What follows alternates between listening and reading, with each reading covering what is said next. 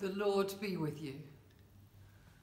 Good morning and welcome on this Easter Sunday. Alleluia, Christ is risen. He is risen indeed. Alleluia. Well, I don't need to tell you what happens today. You may have noticed that I'm in a different place from usual. I'm actually in the Lady Chapel at St John's rather than the Memorial Chapel. It feels right for today because, of course, it was the women that came and found the empty tomb. Our reading is from the Gospel according to St John.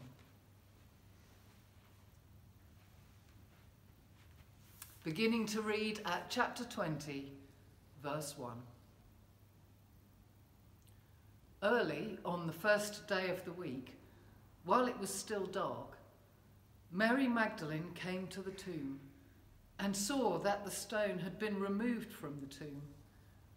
So she ran and went to Simon Peter and the other disciple, the one whom Jesus loved, and said to them, "They have taken the Lord out of the tomb, and we do not know where they have laid him." Then Peter and the other disciples set out and went towards the tomb. The two were running together, but the other disciple outran Peter and reached the tomb first. He bent down to look in and saw the linen wrappings lying there, but he didn't go in. Then Simon Peter came following him and went into the tomb. He saw the linen wrappings lying there and the cloth that had been on Jesus' head, not lying with the linen wrappings, but in a separate place by itself. Then the other disciple, who reached the tomb first, also went in, and he saw and believed. For as yet they did not understand the scripture that he must rise from the dead. Then the disciples returned to their homes. But Mary stood weeping outside the tomb. As she wept, she bent over to look into the tomb, and she saw two angels in white, sitting where the body of Jesus had been lying, one at the head and one at the feet. They said to her, "Woman, why are you weeping?" She said to them, "They have taken away my Lord, and I do not know where they have laid him." When she had said this, she turned round and saw Jesus standing there, but she didn't know that it was Jesus. Jesus said to her, "Woman, why are you weeping? For whom are you looking?" Supposing him to be the gardener, she said to him, "Sir, if you've carried him away, tell me where you have laid him, and I will take him away." Jesus said to her, "Mary." She turned and said to him in Hebrew, "Rabboni," which means teacher. Jesus said to her, "Do not hold on to me. I have not yet ascended to the Father. But go to my brothers and say to them, I am ascending to my Father and your Father, to my God and your God." Mary Magdalene went and announced to the disciples, "I have seen the Lord." And she told them that he had said these things to her. This is the gospel of the Lord. Praise to you, O Christ. Well, here we are at the empty tomb. Mary comes and finds it empty. She goes and tells the disciples, who come and have a look and go away again. But she is still there looking for her Lord, and she sees him. And at first she doesn't recognize him. I've always been a bit puzzled by that, but I guess if she was in the tomb and she turned around, maybe he was silhouetted in the door. But as soon as he says her name, she realizes who he is. and the feeling must have been incredible. I always feel joyful on Easter morning because it is the most joyful of feasts, but it can be nothing compared with what Mary Magdalene must be feeling. She has seen her Lord tortured to death, ignominiously and terribly, and she has come to do the last thing for him that she could, and even that seems to be taken away from her.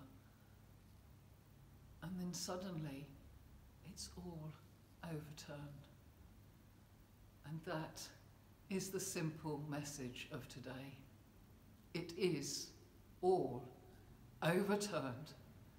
All that death, all that pain, all that destruction, all that bullying, the torture, the betrayals, the running away, the denials, it is all overturned. Because those things belong to death. And death did not win. Jesus is risen. He is back. He has come through death, through that yesterday, the day we call Holy Saturday, the day we say in the Apostles' Creed, he descended into hell. You can see a lovely icon of Jesus harrowing hell, rescuing the souls that are left in hell. And he has come back to show us that death is not the end, that violence and destruction do not win because they are of death, and death is not the end. In the end, what wins is love. The love that God has for us, the love that overcomes death, the love that overcomes all that is so wrong in this world. And so let us today follow that way of love. Jesus also shows us that it isn't easy. He had to go through some awful things. So when we are suffering, when we are having a hard time, and many of us are and many of us have been, we know that that's not the end game, that that's not the end, that we will come through it, and that all wrongs will be put right. And in the end, we will be, like Mary, reunited with our Lord. And in that most glorious time, O Lord, we pray that you will keep us faithful to the teaching of your apostles, led by Mary, apostle to the apostles. And Lord, that we too will come to that great day when we will all be reconciled in you. Let us be joyful this Easter day. Amen.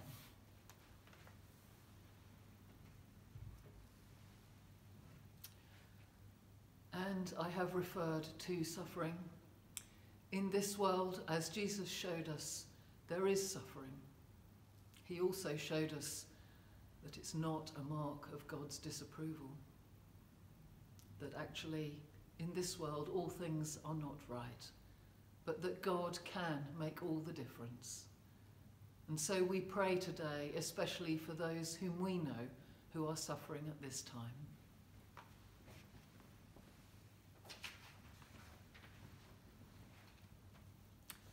By name, O Lord, we pray for Anne Armstrong, Mary Tragheim, Jane and Laura Peachy, Sandra and the Marshall family, Laura and little Henry awaiting his operation, and all the Conway family, Jean Winch, Gillian Watkins, Caroline and all the Jordan family, Marion Dennis, Ross and Billy and the Francis family, Catherine and all the Allen family, Ken Peterson, Cynthia Davis, Anne Dempsey, Rita Benwell, Mandy Nash, Loges Rajaratnam, James Brokenshire, Martin Whittakind, Diana Richards, Pam Payton, Shirley Haynes, Mick Sanders, and Sadie Williams.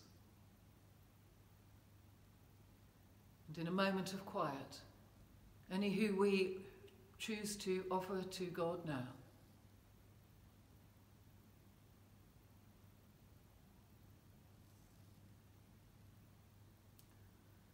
And Lord, we also remember before you the recently departed Pam Thompson, Sheila Starling, Carol Pritchard, and Samuel Mwangi.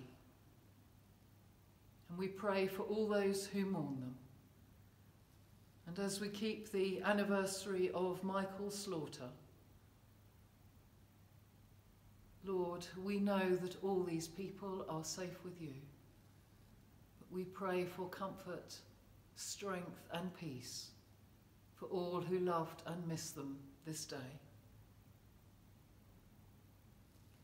And Lord, we finish our prayers today by praying as your Son Jesus taught us. Our Father, who art in heaven, hallowed be thy name. Thy kingdom come, thy will be done, on earth as it is in heaven. Give us this day our daily bread, and forgive us our trespasses, as we forgive those who trespass against us. And lead us not into temptation, but deliver us from evil. For thine is the kingdom, the power and the glory forever and ever. Amen.